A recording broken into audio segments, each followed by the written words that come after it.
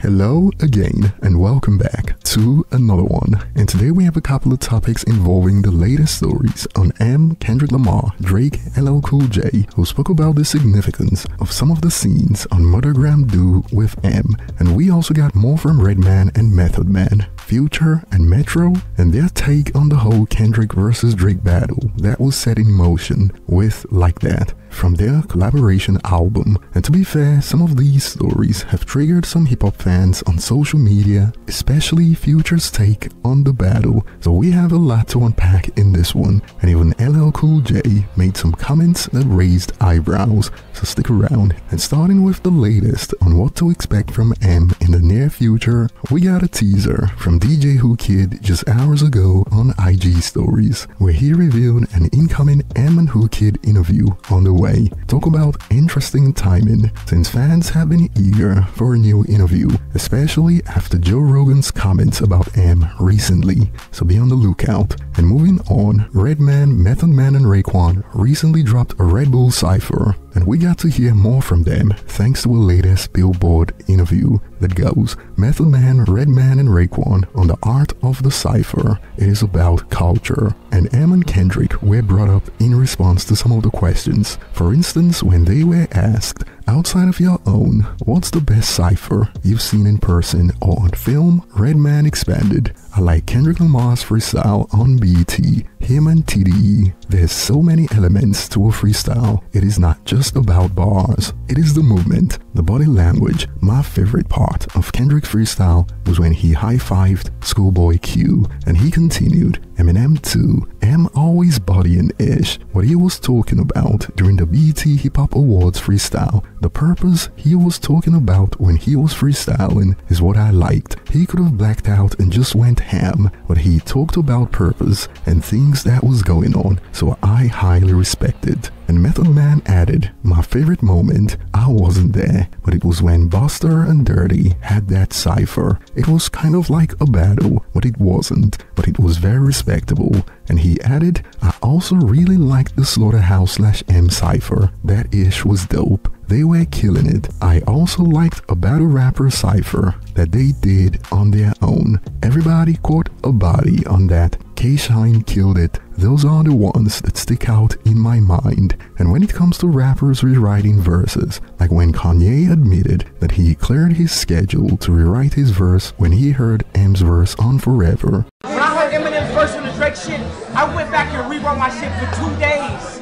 I canceled appointments to rewrite. I fucking care. This question was brought up. Sometimes you hear about people changing their verses on posse cuts. An MC will hear a verse and go, I might need to change my verse. What's been your experience with that sort of thing? And Redman expanded, if I jump on a record with somebody, I record in my own studio. Before I send it, I live with it for like 2 to 3 days. I'll be very skeptical of myself. I don't worry about what the next man is saying. It is really about my purpose and what I'm saying. I might go back in. I might switch a couple of words before I send it out. And he continued, like me and M, when we wrote the record for Off the Wall, we wrote the song right there in the studio. I flew to Detroit. We wrote this song right there in the studio, and we laid it, and we didn't go back. I didn't hear his vocals, and I was like, damn,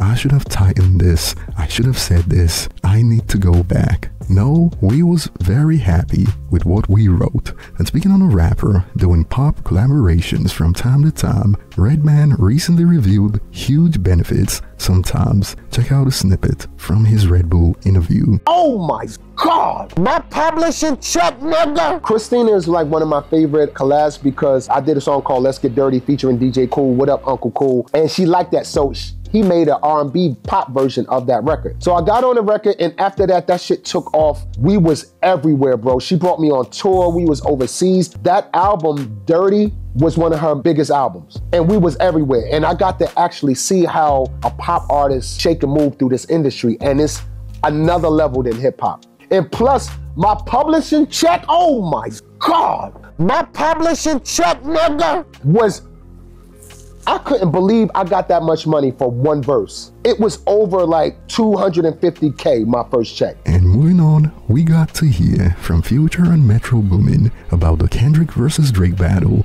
and things got quite hectic on social media based on what he had to say about it, especially Future. And here's a quick rundown from GQ. Metro looks to have some regret for the things he posted on X about Drake. He stated, "Now I did have my moment online, which I do regret. I should have been stronger than that. That was out of character for me, but at a certain point, it is like I don't rap, bro, so you are gonna just crap on me on all these songs. I'm not gonna get in the booth, so I'm finna tweet at you." And Future was trolling and ended up triggering a lot of rap fans in the process. First, he spoke about the big three being J. Cole, Drake, and Kendrick. He said, "Big three on my song. I'm supposed to be the one who gets mad. I'm still confused about that. That's what was so effed up about the ish, to the point where I'm so player, I ain't even said anything to the public about how I feel about it. Like, why is everybody mad when he was talking about me on my song? So y'all just forgot about me? I ain't part of this big three.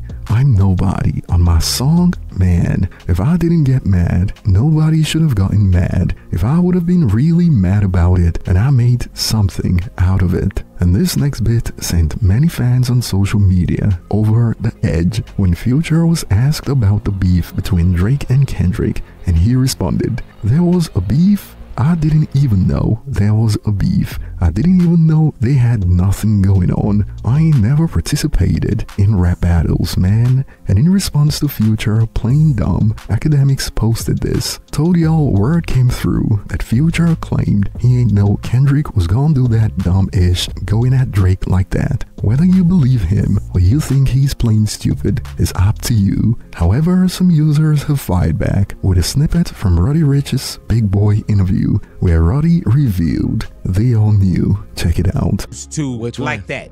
Like that. Yeah. Okay. You know, Pluto and Metro, them like that's like my, you know. Did you know it was coming? They on my Mount Rushmore. Gotcha. I knew it was coming. We heard, you know, we talked. So I knew it was coming. I just didn't know what it was. Right. I didn't know what it was. So, you know, we was at where was we at? I think we was at Larrabee when we listened to Future's album from front to back.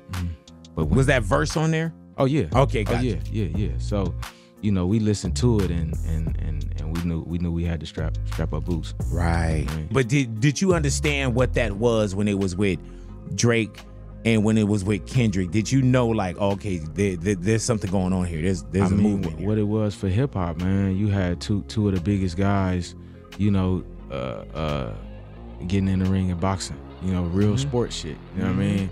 And I think it was beautiful for the culture. And Metro and Future have been accused of tap dancing by some hip-hop fans. Everybody who was involved in the biggest beef in hip-hop history are just tap dancing around the main conversation and interviews. And more, it is becoming clear that Drake and Kendrick Lamar are the only ones that stood on business during and post-beef. It is really Kendrick Lamar at number 1, Drake number 2, and then everybody else. But what are your thoughts on everyone else involved, either backtracking, trolling, or tap dancing around the whole battle? And we got Academics right now agreeing with Kendrick Lamar that Drake does indeed need Atlanta, and so he wouldn't be surprised if Drake makes peace with the people who set him up in the first place. Listen, everybody keep thinking that, yo, Kendrick is just a hating ass nigga, right? Whether Kendrick likes him or Kendrick dropped 5 not like us,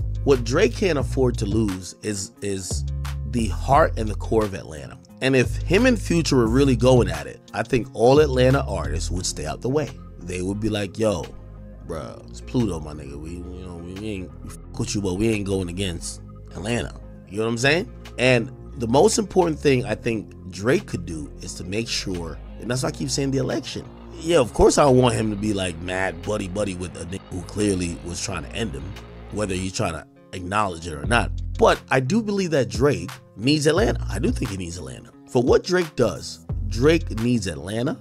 As a region, I believe he needs certain international influence. Like, again, you gotta remember, Drake is like a behemoth that's this otherworldly type of shit. So when I'm saying that he needs these people, it's not need these people to just, for the reign that he has, which I personally believe Kendrick has been jealous that no matter how good he raps, he's not tapping into 1/5 of the audience that Drake does. And this is actually fact. No matter how much you like Kendrick, go look at the tour sales. Go look at the tour differences. They both did the same arenas. Drake made 3 times as much as him. Go look at every metric that compares him.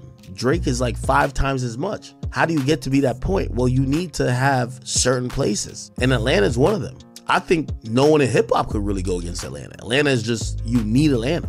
So yeah. And moving on, we got LL Cool J out here speaking on the significance of Rock the Bells and also what they did on the Murdergram Duo music video with M. Check out a snippet from Big Boy TV. The problem was I felt like these artists that were so pivotal in the culture of American history and American music history and global music history were being treated like commodities. They were being treated like their only importance was their most recent chart position. But I didn't see that to be the case in any other genre. So I said, you know what? I'm gonna go out of my way to lift these people up. I want Run DMC to be treated a certain way. Rakim needs to be treated a certain way. Big Daddy Kane needs to be treated a certain way. Like even something as simple as the Murdergram Duo, and I'm gonna get back to it, but even the Murdergram Duo video. Listen, me and M doing album covers and M doing Big Daddy Kane, that ain't like personally benefiting LL or personally benefiting M. That's about us lifting the culture up. Kane deserves that. He deserves to be treated that way. We gotta treat each other that way. That good things will happen in his life because of that. So it's like,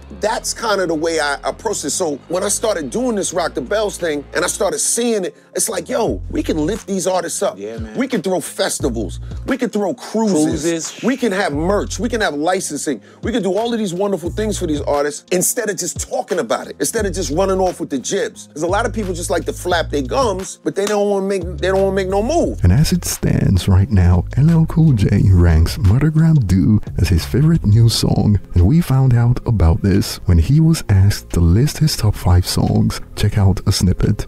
I didn't do I Need Love. Right. But you don't have a top 5? I mean, probably one of my 2 favorite songs, one is old and one is new. Probably one of my favorites would be Doing It. You know what I'm saying? Just because, like, it's just like the perfect freak record. Yeah, I just think man. it's fucking funny. Yeah. I just think it's funny. And then I like Murdergram because I just think, and it's not because it's new, because I'm able to, with me and M, like, I just like that song. I think that song is crazy. And then I like Mr. Goodball, you know what I'm saying? I like Ill Bomb. However, it was the next segment that raised eyebrows on social media when LL made an interesting claim on the podcast about being the first rapper to start the trend of wearing Jordans even before MJ became a legend. You know, it's like Duke Ellington, it's like Count Basie. They're just certain people who make a contribution to a genre. And I just happened to, God just blessed me to be one of those dudes who made a larger, an oversized contribution, an outsized contribution to the culture. And it's like, I mean, even my first album cover, I had the Jordan sneakers on when he was a rookie. I was the first person with the Jordans on the radio album cover. Michael Jordan was a rookie when I had his sneakers on. Everybody was wearing Adidas and Pumas, bro. I put the Jordans on. He didn't even have no championships. That. He was just a rookie. I like the sneakers. I thought. Is that on the back? Yes, 100%. Even that. So it's like I could take you down, like, but it's trippy, man, because I don't know how all of that shit happened. I couldn't tell you, bro. I can't sit here and try to take some kind of incredible credit for it and try to paint myself as I can't do that, you know what I'm saying? Like, because all I did and all of this stuff is follow my instinct. And while some are asking, why do rappers always want to be praised for being the first to do something? And to this, a user hit back with, because if you don't remind people, history will tell a different story. And this is true, even though it may sound silly at first, as if you don't address it quickly, history will be rewritten in your face. If you recall, this even started to happen to M's legacy, until he started to call out people on Kamikaze. And for the most part, M has successfully halted the covert effort to rewrite history and minimize his contributions to hip-hop. You have have to speak on it from time to time, or else. And I'll be looking forward to your thoughts in the comments. Thanks for watching, and see you on the next one.